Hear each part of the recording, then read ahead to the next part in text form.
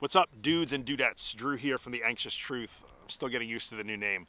It's a Saturday afternoon in October 2019. I'm actually sitting on the beach because it's like extra warm out and I'm enjoying this. I want to take a few minutes and talk to you about something that's been on my mind for the last week or so. And this will be short, maybe 5 to 7 minutes. I want to talk about the difference between reading about recovery from an anxiety disorder and actually doing the process of recovering from an anxiety disorder. And I think this is something that gets confused quite often. People confuse this. And let me give you an illustration. In my Facebook discussion group this morning, and if you're not in the group, follow the link wherever you are that says My Links. And from there, you can hop over to the Facebook group and join.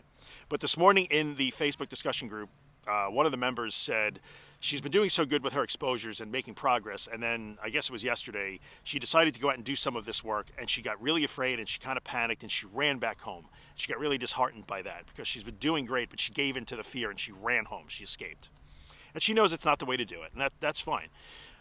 But she followed that up with, I don't know what to do now. I feel like I'm right back to square one. The fear is so powerful, I'm going to read the book again. And I'm pretty sure the book she was talking about is the Claire Weeks Hope and Help for Your Nerves, which if you follow me for any amount of time, you know is like my favorite book. It's the gold standard that I judge everything else against. So she went back to read the Claire Weeks book again after this issue, where she ran from the fear. And my response to her was put the book down and go do it again, because you're never going to learn how to do it by reading again. There's no magic in those words that's going to teach you how to do recovery. So this is a common thing that I see. People run back to the book. They either run back to an existing book that they've already read, or they go and look for another book to read when they hit that point where they're right at the edge where now I have to actually do the recovery. I have to do these hard and scary things. I have to do things that terrify me. They get right to that edge of doing it, and they retreat and go back to the book or the course or the videos or the podcast or the coach or whatever it is. They'll either go back to a book they've already read, or they'll go and buy another book. Maybe this one will be the one. That's avoidance. So people go back to the book, if you will, out of avoidance. They don't want to take the next step into the fear. And that's human nature. I understand that. A big part of the recovery process here is overcoming that, like getting past the natural human instinct to run from fear. So that's an avoidance behavior, going back to the book all the time. Let me read again. No, you got to do again. That's what you got to do. You got to practice this stuff. The second reason why people go back to the book or look for new books or whatever is they think that they're going to find some magic words that they missed the first time around that will make them not afraid to do these things. And that's not how this works.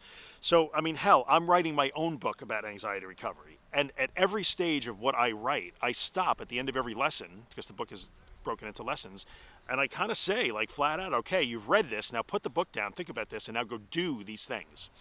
Because the book by itself, I don't care what book it is, my book, Claire Weeks, whatever book you love about anxiety, is never going to eliminate the fear of doing these scary things that we have to do to overcome an anxiety disorder. You cannot read, listen, watch, or talk your way out of being afraid. You can only act your way out of being afraid. It's not in the reading, it's in the doing. And that mechanism is this. I'll use health anxiety as an example because I often don't, so I will do that this time. In health anxiety, you are afraid. As soon as you feel something in your body, you assume the worst. This is some horrible thing that is going to kill you.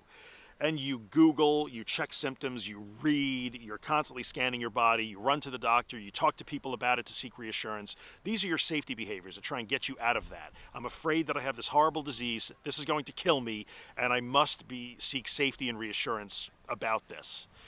And in health anxiety, the scary thing to do is to not do that. Stop checking, stop Googling, stop seeking reassurance, stop seeking safety, stop running to the doctor.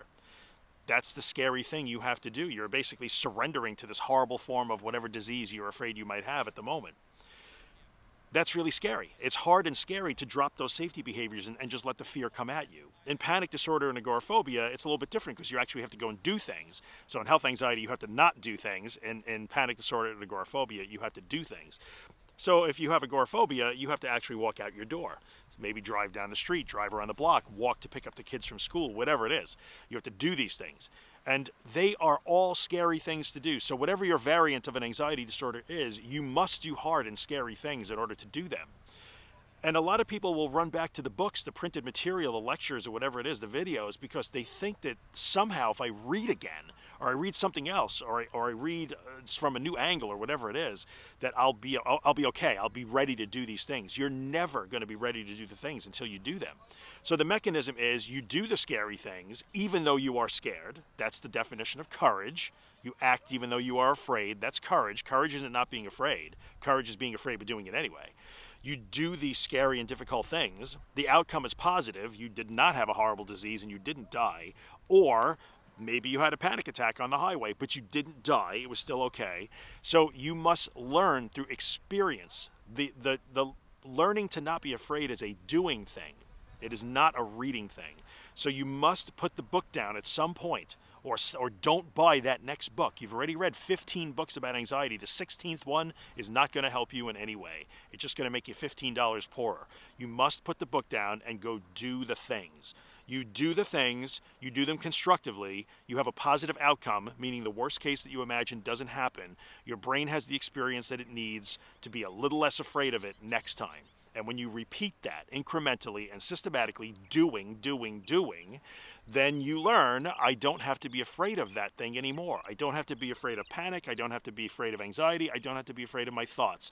But you will never read your way into being okay with doing those hard things. So we have two issues why I say do not confuse the process of recovery.